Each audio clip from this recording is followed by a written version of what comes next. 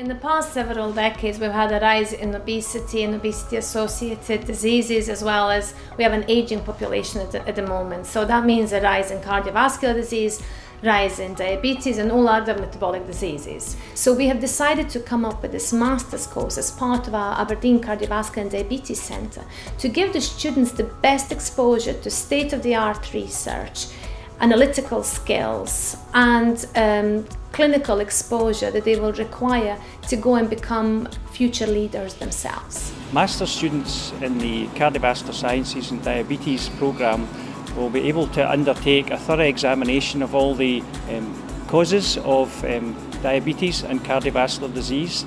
They will also examine the treatments that are currently used. They will understand how these treatments work, and they will also examine the new areas of research where new drug developments are being taken forward and new areas of treatment.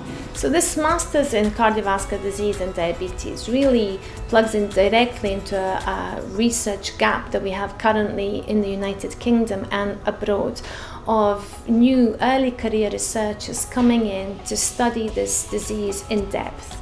So from understanding the etiology of disease, the mechanisms of disease, current treatment and potential treatments, come up with new research strategies and analytical skills that we are lacking here in the UK and abroad. Students who are enrolled in the programme will be part of the research centre, and they will interact closely with all the research scientists and clinicians who are also members of that centre. So they will benefit from a unique approach to looking at the causes and the treatments of both these diseases. We work very closely together with our clinical colleagues, basic researchers, statisticians and nutritionists to really try and tackle these problems that are coming ahead for us. So we think that the students will get unique and bespoke experience here in Aberdeen, and they will enjoy the teaching style, they will enjoy the lifestyle in Aberdeen, but also they will come out with something that will equip them for much better employment in the future.